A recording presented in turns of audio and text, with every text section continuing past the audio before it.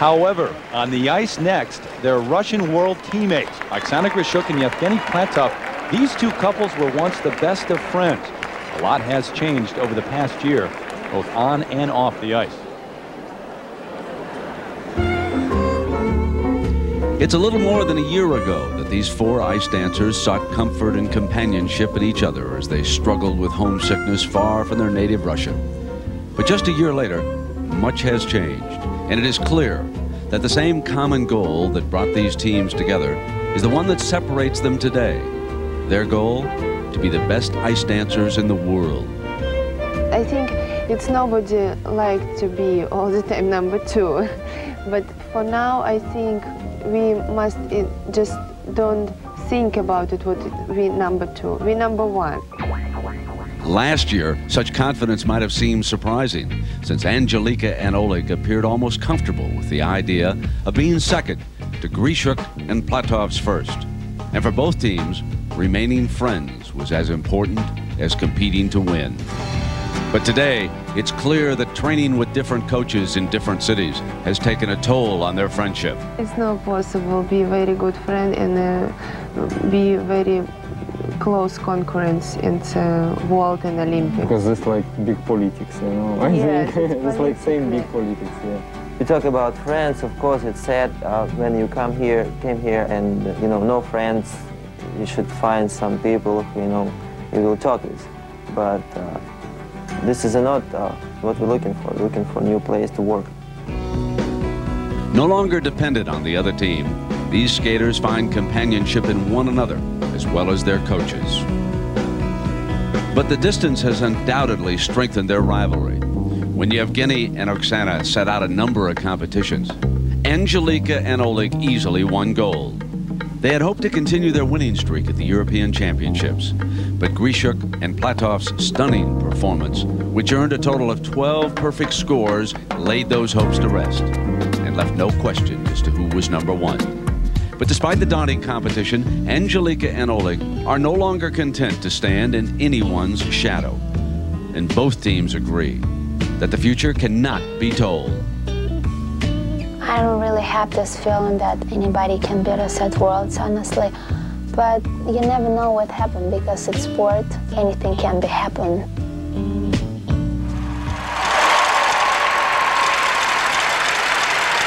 Grishuk and Platov trying to hold off the charge of the friends they used to be very close to, Krylova and Ovsiannikov. Here they are trying to win their fourth consecutive world championship.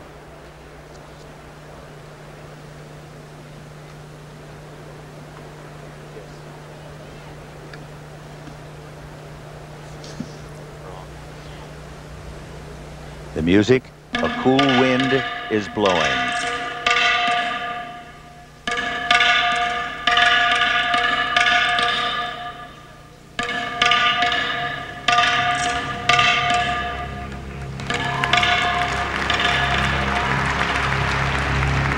One of the things that you want to look for in this dance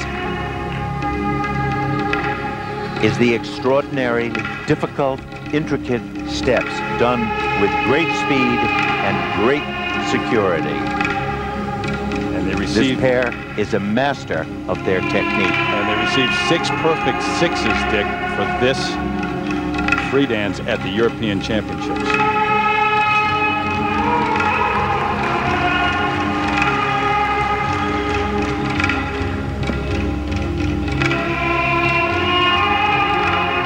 Look at this lift. Ooh.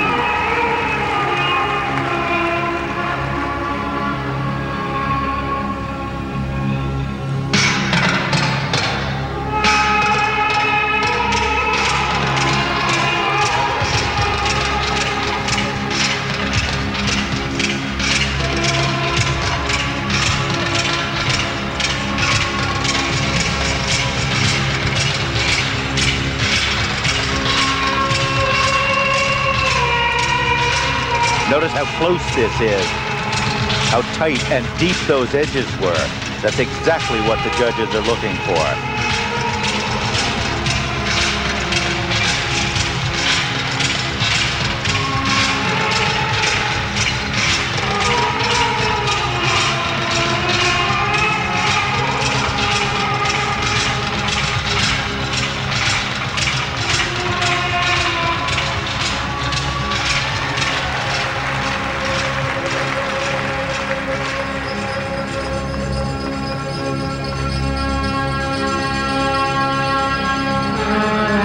they should win, they would become the first dance team to win 4 consecutive world titles since Ovsiannikov and Bukin from 85 to 88.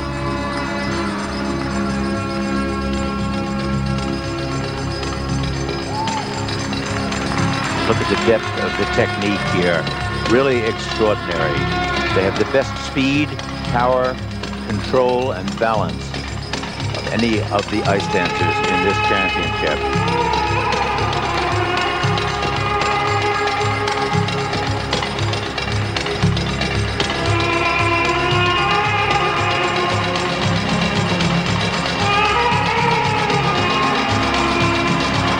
One thing, even though the moves are fast, there's nothing frantic about this dance. Very controlled.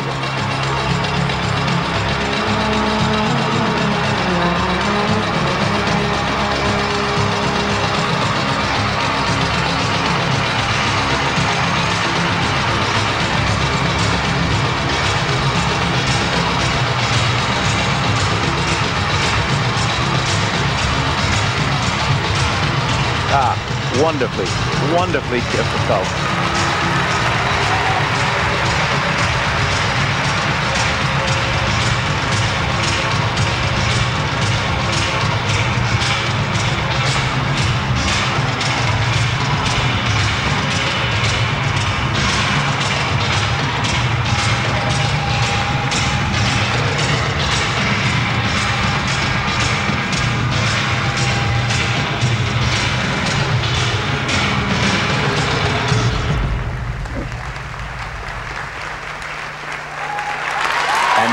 The fact that they missed the music at the end will hurt them.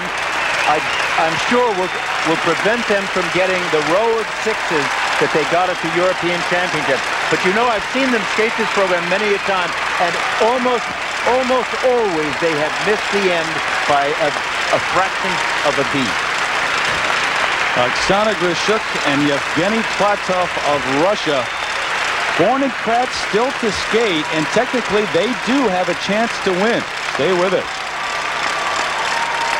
Lausanne following a powerful performance by Grishuk and Platov, the 3-time and reigning world champions. But look at this moment in their program. Watch as he sets her down. Her skate catches in her skirt, but it doesn't even disrupt the flow. I would be surprised if the judges didn't even notice that. Well, you have to wonder about perfect 6s. None here for technical merit. No, but look at the 5.6 from the U.S. judge and a 5.7 from the Austrian judge. Those are pretty low. The presentation, 2 6s on the board, and those marks good enough to place Grishuk and Platov ahead of Krylova and Ovsiannikov at the top.